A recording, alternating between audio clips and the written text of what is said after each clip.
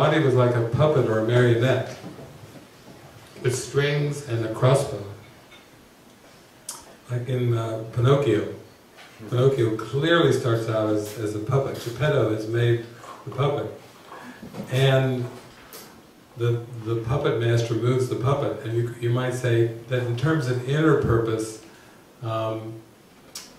if we call that purpose to wake up, we call that spirit, and then this other alien purpose called ego is a death wish. It's like which hand is moving the puppet is very important, because the actions of the puppet are just depending on who's moving the crossbow. So to me, that's where you do have to get very clear on your purpose. And it does come from within you. And it's often associated with form. You know, I'm a carpenter, I'm a bricklayer, I'm a chef, I'm this, or I'm a this role, that role. And that's really, those functions are part of a false identity that in the end we have to let go of.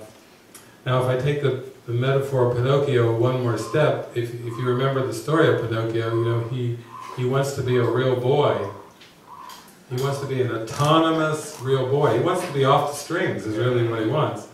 And oh, he's got a lot of problems. That's where the drama of the whole fairy tale comes in, is he's off the strings, he gets drawn to Pleasure Island, and we know where it goes from there, you know, and half boys, half donkeys, you know, it gets to be really a kind of a crazy dualistic metaphor.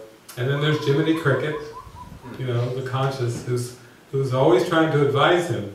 He tells him don't go to Pleasure Island, but he goes anyway, and he gets a nightmare as a result. So I had a friend who I worked with for years who channeled all this music from the angels, and she, at one point, she said, I got it, I want to get back on the strings. And I want to have the spirit pulling the strings, which takes the pressure and the guilt off of trying to figure it out from the perspective of the puppet. What do I do? Where do I go? You know, if you're back on the strings, which I call guidance, you know, really being guided, you know, like St. Francis, Lord, make me an instrument of your peace. That's that kind of thing of going back on the strings and really relaxing into that, where the question doesn't become, what should I do or what should I not do? It's more, what is my purpose? That purpose in mind really clarifies absolutely everything and integrates the whole perception.